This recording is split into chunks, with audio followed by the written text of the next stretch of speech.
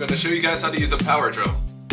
If you're using a corded power drill, as a tip, tie a knot with the cords so that the cords do not come undone when you're pulling on the drill. I suggest using gloves and eye protection.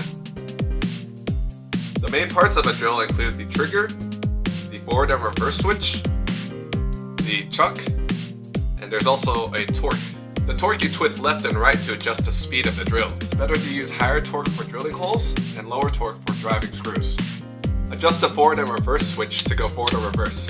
If the head is moving right, it means you're driving things forward. Spin the chuck right to open up the teeth so you can see the drill bit.